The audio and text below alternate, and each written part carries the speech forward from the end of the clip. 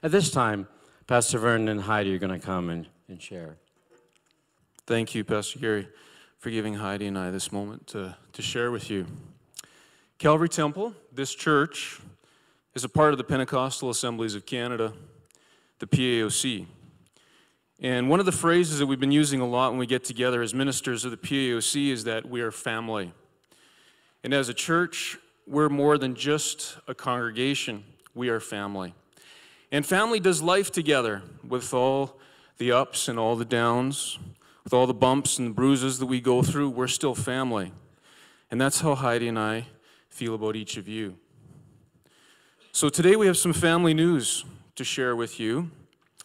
Heidi and I have felt like we've been on a roller coaster of emotions and a whirlwind of life events and ministry events over the past number of weeks and months.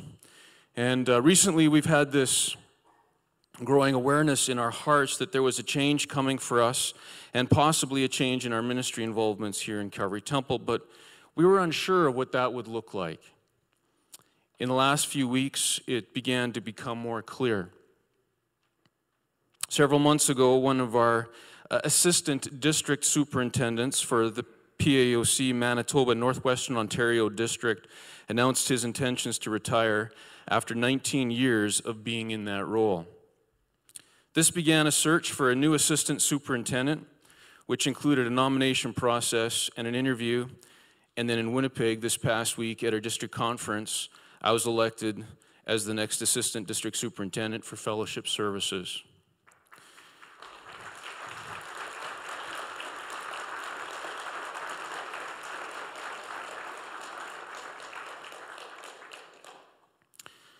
What this new role means for us is that I'll be stepping down from the role of executive pastor of Calvary Temple. And for Heidi, it will mean stepping down from the role of children's pastor of Calvary Temple. Our last Sunday of ministry will be Sunday, May 26th, and we will move to Winnipeg and begin in the district office sometime in June. Along with saying many goodbyes, Heidi and I intend to spend the next month ensuring that there is adequate care for each of the ministries that we're involved in, with the hopes they can continue to flourish in the days to come. There'll be other opportunities to say farewell and words of blessing, so I won't say that today. But I do want to thank the board and the staff and the pastors at Calvary Temple, and especially Pastor Gary and Lana, our dear, dear friends for 24 years. For believing in us and for working alongside us and allowing us the privilege of ministering among you for 16 years. And to all of you, you are our friends, you are our family. And you've given us purpose to wake up each day and discover how we can work together for God's glory and learn from each other and spur one another on and together have such an amazing impact and influence on our community for the kingdom of God. Thank you for 16 wonderful, wonderful years of ministry. Thank you, friends.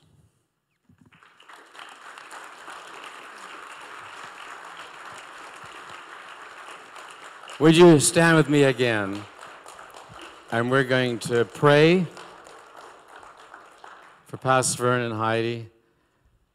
And I know your prayers will be joined together in prayer. And I want to say to you that God is in this. You know, as difficult as it is, and man, 24 years together, and how do I be Vernless? I don't know. And how do you be Gary-less?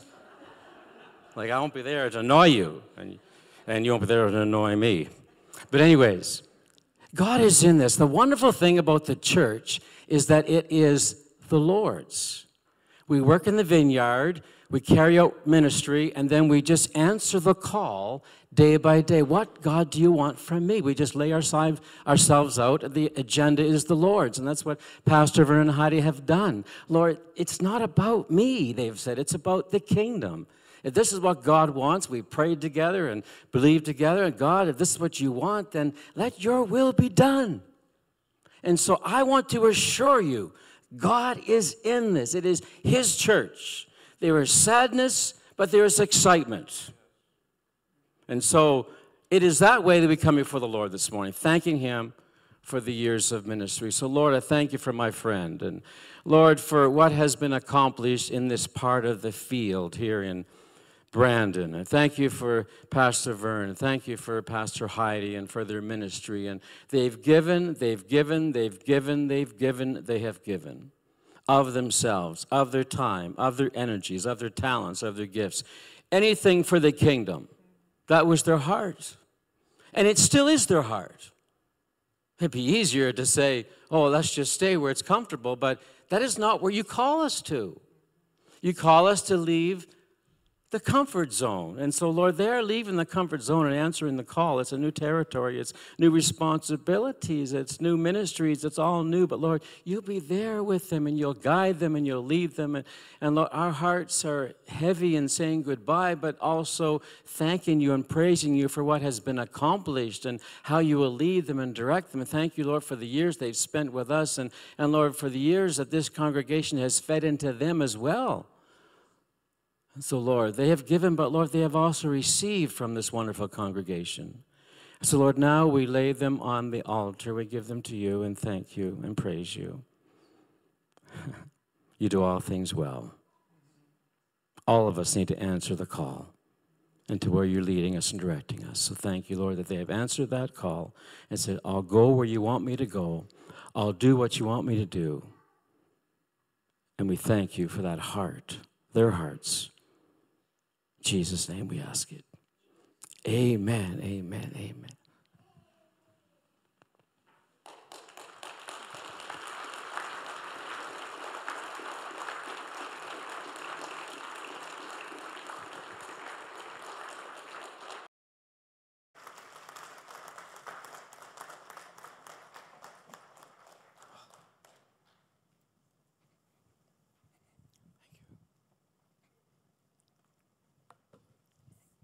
My wife was fighting me for my coffee, but I won. I said, you want this to be a good sermon, or you just want it to be, the more coffee I have, the better it's going to be?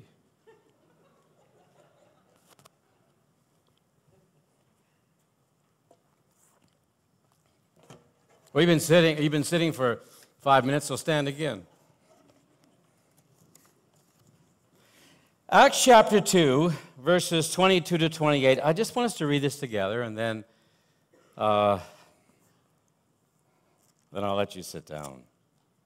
Acts chapter 2, verse 22.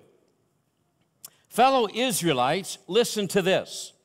Jesus of Nazareth was a man accredited by God to you by miracles, wonders, and signs which God did among you through him, as you yourselves know. This man was handed over to you by God's deliberate plan and foreknowledge, and for you, with the help of wicked men, put him to death by nailing him to the cross. But God raised him from the dead. I love it. But God raised him from the dead, freeing him from the agony of death, because it was impossible for death to keep its hold on him. David said this about him, speaking about God. In Psalm 16, actually, this is taken from. I saw the Lord always before me. Because he is at my right hand, I will not be shaken. Therefore, my heart is glad, and my tongue rejoices. My body also will rest in hope, because you will not abandon me to the realm of the dead, and will not let your Holy One see decay. You have made known to me the paths of life, and you will fill me with joy in your presence. So, Lord, thank you for this wonderful passage we have to read. Thank you, God, that already, by the reading of God's word, there has been some impartation. God, I pray this morning, by your Spirit, you would lead and you would direct, transform our lives. Everyone said together, amen, amen. Take your seats again, if you can. I'm going to talk to you this morning about, well, I've been thinking about, well, what does Easter supposed to do? So I'm going to talk to you about living in the afterglow of Easter. Ephesians chapter 3 and verse 20, it says, now to him who is able to do immeasurably more than we could ask or think, Now, this describes my take on last Sunday morning and the fact that I got to be a part of it. But the fact that it was a privilege for me to be a part of the presentation, The Living Hope, last Sunday morning. Words fail me to describe the sense and the wonder during and after. An email I received this week said it well. It said, it was amazing, awesome, and awe-inspiring. And I say amen to that. And I want you to also know that the crowd, that's you. Sometimes you think, do I have a part to play? Yes, you do. You may not be on the platform. You may not be ministering from here, but you do have a part to play. When you come filled with expectancy, when you come filled with the knowledge that God can do the exceptional today, and you come filled with worship and praise, you feed, and your life is transformed. Thank you for last Sunday morning. But Easter is more than last Sunday morning. Easter is more than an indescribable, wonderful, and moving Sunday morning presentation. But Easter is rather, it's aftermath living. Easter is abundant living today. Easter is moving from that Sunday to this Sunday, and on we go. Easter is aftermath living. Well, the heading in my Bible, between Acts chapter 2, verse 13, and Acts chapter 2, verse 14, there is this heading that I kind of got stuck on this week. Here's the heading. Peter addresses the crowd. I really camped on that for a bit. Peter addresses the crowd. And my text is the words coming out of Peter's mouth. Yes, this is foot in mouth, Peter. Yes, this is denying Jesus, Peter. Yes, this is discouraged and downhearted Peter. What happened to Peter? I'll tell you what happened. The resurrection happened to Peter. That's what happened to him. And the baptism in the Holy Spirit. Two supernatural, amazing wonders of all time. That is what happened to Peter. Peter bounced back like a super ball. Remember those super balls when you're young? Boing, the way they'd go.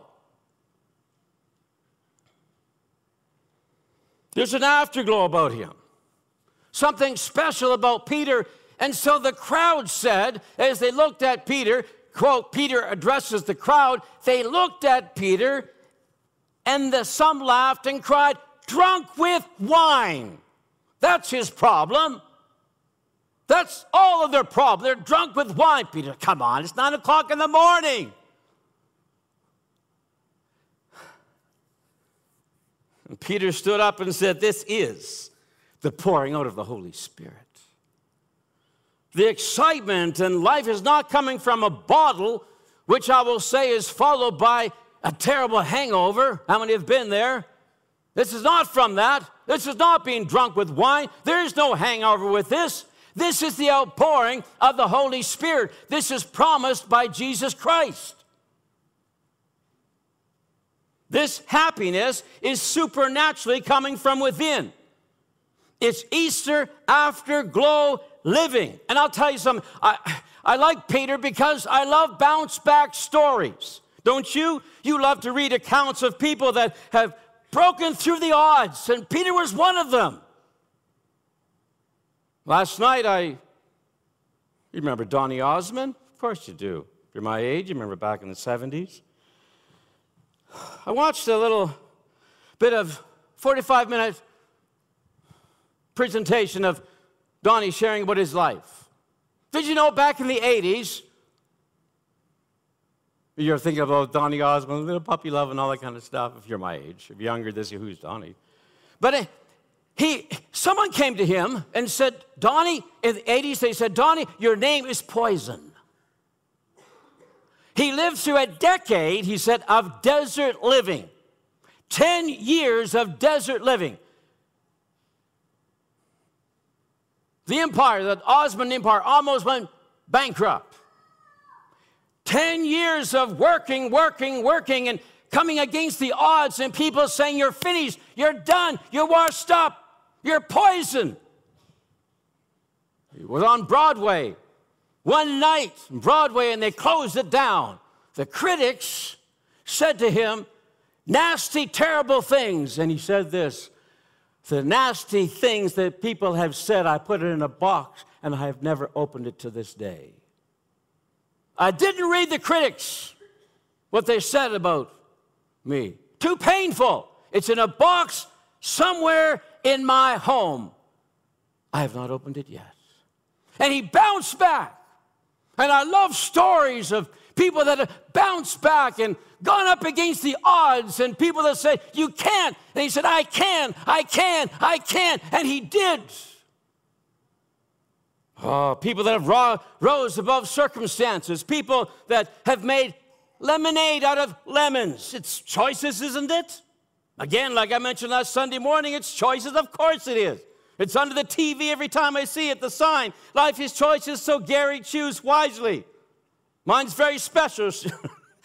I know you're speaking to me. Give me another cup of coffee, Lon. I'm getting low. I know she won't. Vern won't. It's all right. I love those kind of stories, don't you? People that have overcome obstacles. People that have risen up out of their valleys. People that have fought back when the chips were down. And, this was Peter. Overcoming obstacles. Many counted Peter out. Peter, you're done. I'm going to ask you this question. Would you have voted for Peter? Would you have voted that this would be Peter standing up addressing the crowd? You probably would, like me. No, I would not have voted that Peter would be there, standing and preaching, declaring, and preaching an awesome message. No. I'm not only happy for Peter, I'm thrilled for Peter, but here's something else. I'm so thrilled that Peter, bubbling, foot in mouth, Peter, denying Jesus, Peter, he has something to say to you and I today. I'm thrilled for Peter, but thrilled for what he can teach you, what he can teach me about my life, and about what he can teach you about your life, overcoming obstacles and overcoming those that have said, you're done, you're washed up, you're finished. Let me give you some overcoming power thoughts, 5 little ones. Number 1, never, ever say, I'm a failure. That was the worst words you could ever say. I'm a failure. You see, viewing yourself as a failure is internal, and that will seal your fate. But rather, failing, you need to see failure as external. It's an action. So you failed, but you're not a failure. See it as an action, but never, ever call yourself a failure, because you seal your doom if you do. Number 2, view failure as temporary, not permanent. Temporary, not permanent. It's not concrete. It's a puddle that you can walk through. Number 3, view failure as isolated incidents, not a way of life. View them as blips on radars. Don't be afraid to laugh at your mistakes. The best thing sometimes you can do is look in the mirror and say, oh my goodness, that was hilarious. Well, it's better than beating yourself up. Look in there and say, oh my goodness, how could you be? Okay, number 4, risk new approaches in the face of old problems. If you first don't succeed, try new methods. Number 5, imitate the rubber ball mentality. The harder the slam, the higher the bounce. There are 3 kinds of people in the world. 3 kinds. Number 1, there's the wills. Secondly, there's the won'ts. And thirdly, there's the can'ts. The wills accomplish everything. The won'ts oppose everything. And the can'ts fail in everything. The wills accomplish. The wills accomplish. In the Oakland Tribune, this was written: the greatest achievements of mankind have been accomplished by 2 types of people: those who were smart enough to know it could be done, and those who were dumb too dumb to know it couldn't be done. I got to read it again because I don't understand it. I do. I read it 500 times. Of course I do. The greatest achievements of mankind have been accomplished by two types of people. Those who were smart enough to know it could be done. Got it? And those who were too dumb to know it couldn't be done. And I want to be too dumb to thinking that it can't be done. Just do it. There's something distinguishable about determined people. Determined people that have that mindset. They're so determined. We can learn from them. Mine the gold out of them. Cripple him. And you have a Sir Walter Scott, one of the greatest historical novelists of all time.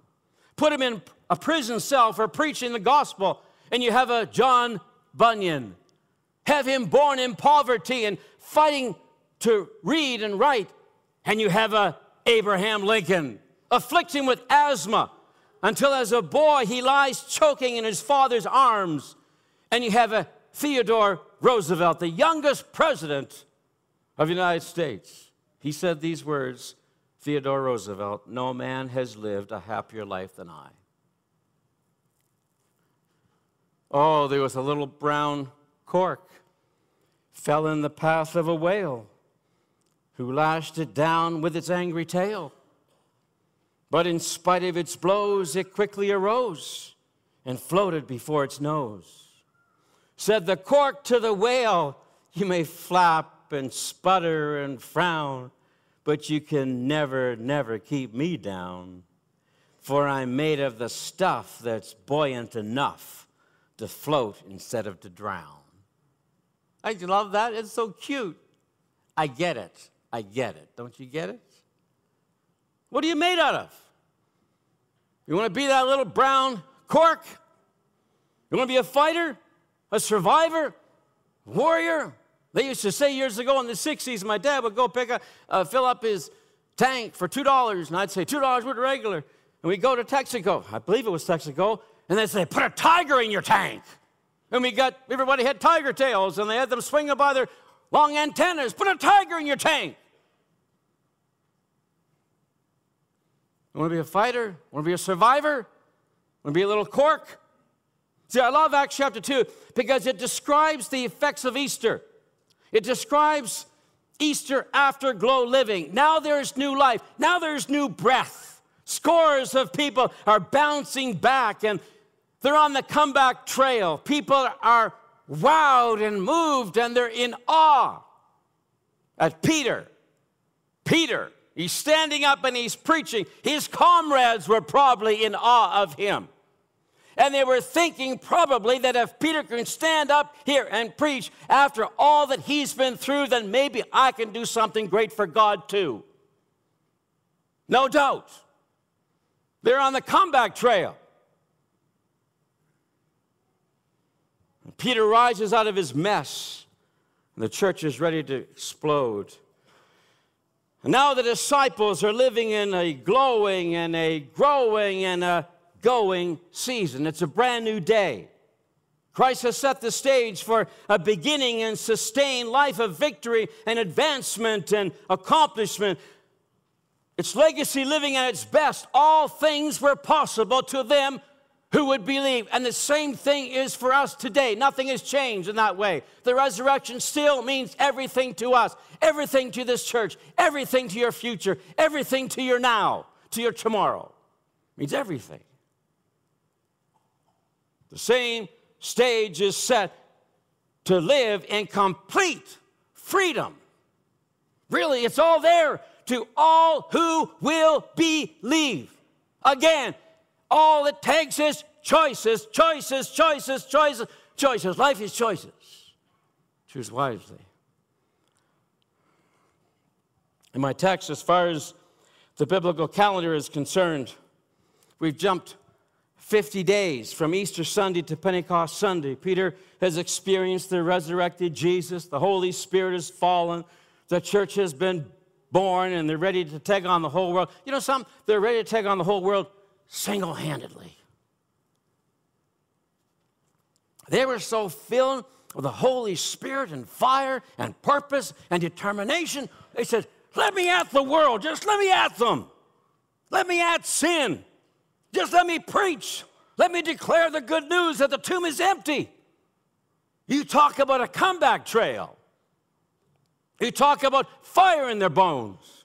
You talk about purpose. You talk about living. Everybody needs purpose. Everybody needs purpose. And as Peter steps up to the plate and preaches his first sermon, I find it amazing that it is a resurrection type of sermon. That's the very first sermon that he preached. I'm going to talk to you about the resurrection, he says. It's a defining message, for it defines why there's such a glow on their face and such a skip in their steps. It's kind of a meat and potatoes kind of a message in a sermon. It's the main thing. And so let me talk to you about two things. In Peter's, there's lots in there, but for time's sake, I just share with you two things that are powerful as we think of this resurrection message. Number one, Peter says, doubt could not keep Jesus down. Doubt. He says in Acts 2:23, and you, speaking to the men of Israel, with the help of wicked men, you put him to death by nailing him to the cross. Now these wicked guys, they were doubters. They didn't believe that Jesus was who he said he was. We don't believe anything you're saying. Though on the cross, they taunted him. You know, I've said before, I'll say it again. Covered his face and punched him. And then said, prophesy, who is it that punched you? You think you had it rough. You think you had a bad week. They taunted him, come down from the cross. Save yourself. Then we will believe all the temptation that must have been there for Jesus. But Jesus never gave in to man-made conditions and temptations, and you can thank and worship and praise him for the rest of your life for that. He didn't give in to it. He could have. He could have blotted them out, but he didn't. John chapter 1 and verse 1 says he came to that which was his own, but his own did not receive him. John chapter 7 verse 5 tells us that even Jesus' own brothers, they didn't believe him. We can even bring the net in a little closer and zero in a little closer. People in his hometown even doubted his claims. Matthew 13:57, Jesus said that he was without honor in his own country. He didn't do many miracles there because of their lack of faith. We even go hone it in a little bit more. Even his disciples, they didn't hang around the cross. They scrambled, they hid themselves. In Luke 24, we read of two of the disciples and their doubts. Oh, they said we had hoped. Doubt, there's all kinds of doubt. Lots of doubt floating around. The amazing message of Easter is that all the doubt that was floating around during that time could not keep Jesus down and in the tomb. It's a good thing there was not power in numbers. It's a good thing there was not power in votes. Now, let us get down to right where you and I love when the passage gets right down to where I live and where you live. Here is what you know. Here's what I know.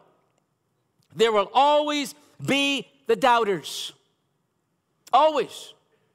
There'll always be doubters that are in your pathway, and they count you out. They doubt everything about you. That's what makes living sometimes difficult and rough, isn't it? Of course it is. Doubters kind of speak into your life. You're nothing. You're finished. You're washed up. You'll never overcome this. You'll never get out of the valley. You'll never, ever succeed. You failed before, you're done. The doubters will always be with us. They'll always be with you. They'll always be on your trail. They'll always be on your back. But your faith And Christian life is not built upon what the crowd says, but by what the empty tomb says. That is where you get your bearings. That is where the foundation, that's where the rock is. Live in the afterglow of Easter. Live above ground and not underground. It's choices again, isn't it? Because Jesus Christ is alive, so can you be alive. Don't allow the naysayers and the doubters to speak into your life and cause you to ruin the expression and the afterglow of Easter and what it means. Don't allow people to squish you in a box somewhere and just pump you with doubt. Your life is not built upon what the crowd says you can't do, but by what the empty tomb says that you can do. Live. That's a good spot for an amen if you're looking for a spot. Amen, Gary. I talk to myself quite often, as you know. Amen, Gary. Say it again. Okay, I will. Your life is not built upon what the crowd says you can't do, but by what the empty tomb says you can do. You can rise up above it. Oh, I love that. Okay, let's go to number 2. Number 1 said, Peter said, doubt could not keep Jesus down. Secondly, Peter says, death could not keep Jesus down. Acts 2:24, it was impossible for death to keep its hold on him. It's like, I've tried at times in the water. Get a big ball, blow it up, and try to hold it under the water. Ever try to do that? Can't do it. It bring up to the top. Death could not keep its hold upon Jesus. The religious leaders feared that Jesus' body would be stolen from the tomb. In Matthew 27, it says they wanted to guarantee there would be no escape, and so they secured the tomb by placing guards and by sealing with a great stone. It was kind of like a death grip. Let's make sure. And for many people, death is seen as the great, inescapable, dooming, grappling hook. And once it has you chained in its mighty grip, it's over. What a hopeless, what a delusional personal forecast that is. That after I breathe my last breath, that's it. It's done. Is death easy? Of course not. I always think of Billy Graham when he says, I'm not afraid of death. I don't look forward to the process of dying, but I'm not afraid of death. I would say the same thing. I'm not fussy about the process. I'm not afraid of death. My goodness. Read the Bible. Take it in.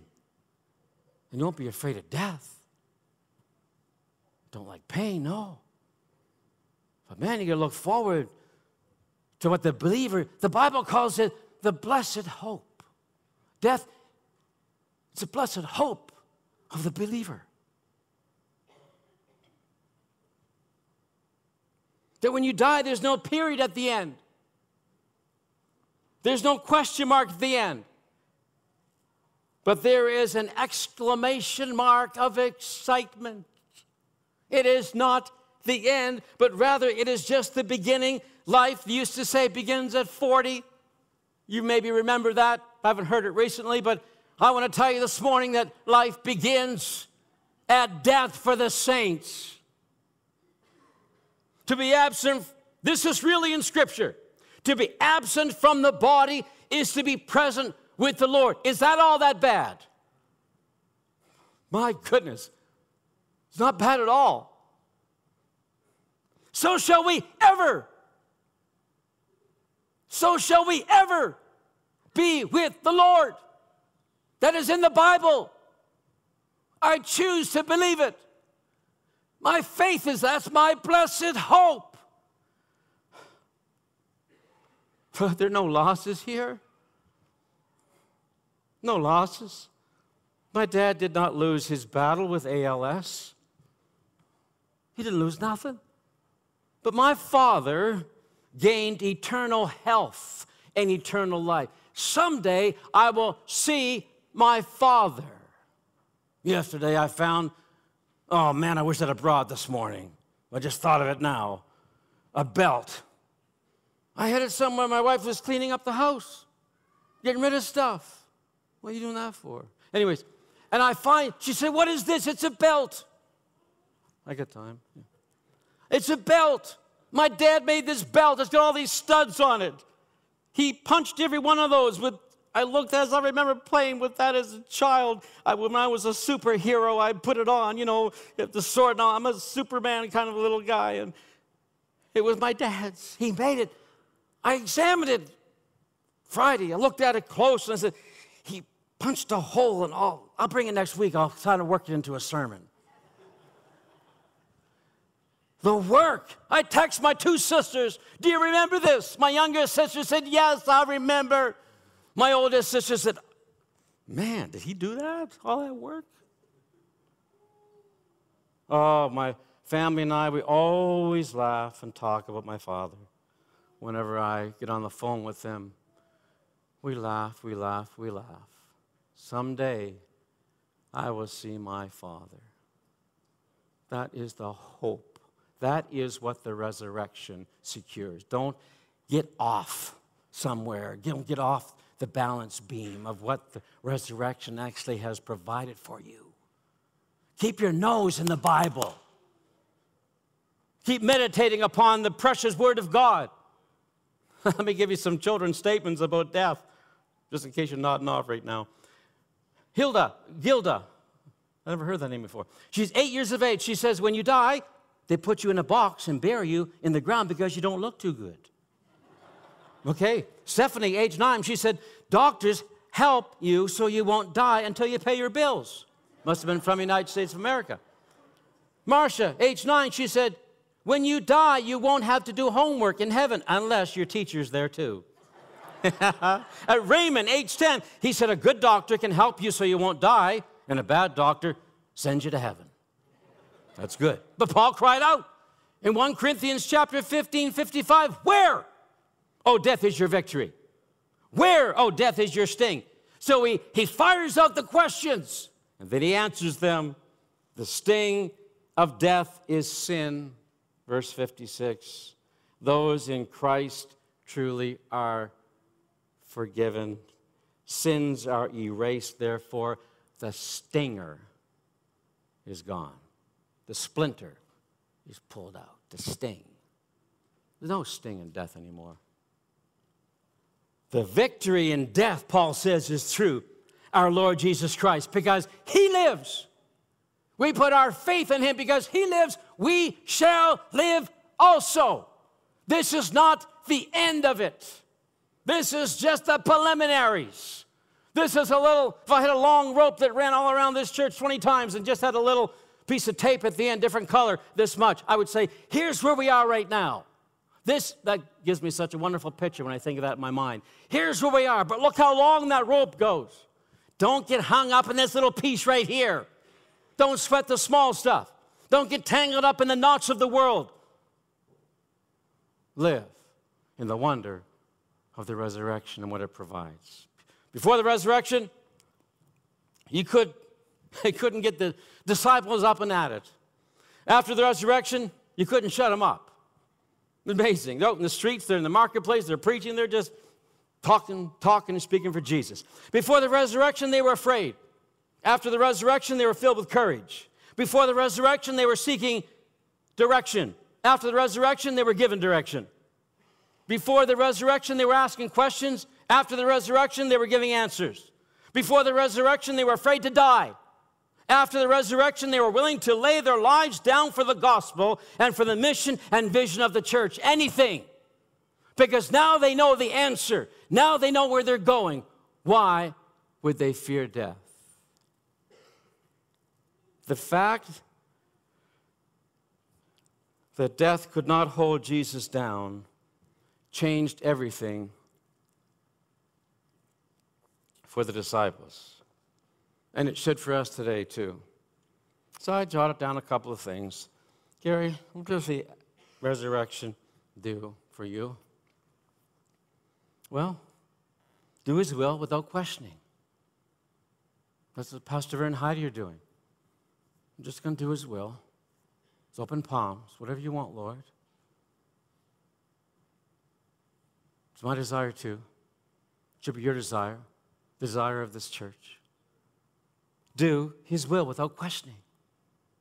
And then advance the kingdom of God at all costs.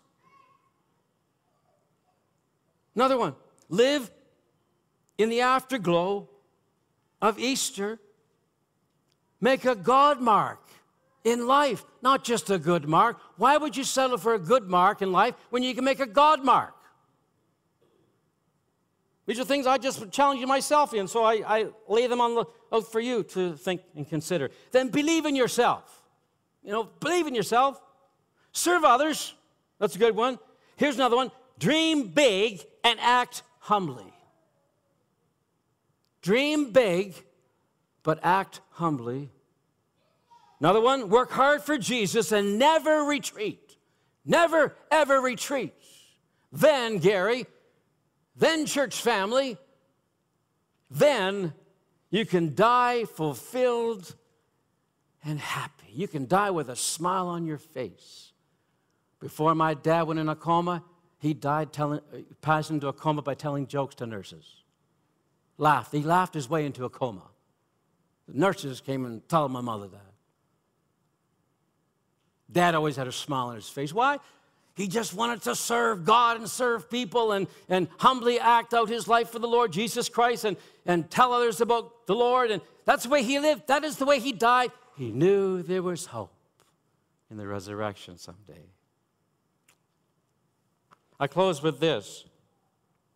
Larry Norman, if you're my age, you remember Larry Norman back in the 70s, 1970s. Larry Norman, he kind of freaked out the church.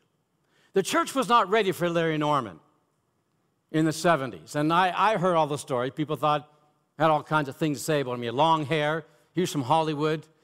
He would come out on stage to sing and picking his fingernails and just stand there. He would say things out of the ordinary, out of the box, and it just shocked the church. Man, I'll tell you, in the 70s it was rough.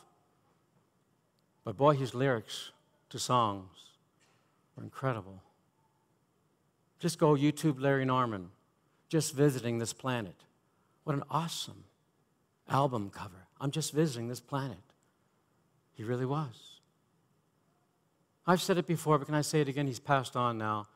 Just before he died, he said, I feel like I'm a prize in the Cracker Jack box. And Jesus is reaching into the Cracker Jack box and taking the prize out. He's taking me to heaven. He said that before he passed away. But he wrote a song that shocked the church. And it was called, Why Does the Devil Have All the Good Music? He said it's not fair the devil should have all the good music. You can imagine how the church in the 70s reacted to that. Why should the devil have all the good music? Here's the lyrics. Jesus showed the truth. Jesus showed the way. There's one more thing I'd like to say. They nailed him to the cross. They laid him in the grave, but they were sure to know you can't keep a good man down. The song ends like this. Jesus is rocking and rolling all of my blues away.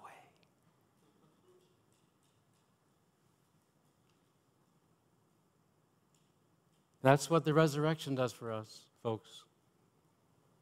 Let's stand together. Jesus is rocking and rolling all of my blues away. Doubt could not keep Jesus in the tomb. Death could not keep Jesus in the tomb. Therefore, we can rise. We can rise. There is nothing you're facing today that's too big for my Jesus. Nothing. He can do the impossible. Just bring it to his feet. Just let him at it. Just hand it over. I don't care what it is. He will come and he will take it. He'll liberate you. He'll say, now my child, go walk in freedom. You can live your life in complete freedom through Jesus Christ, our Lord and Savior.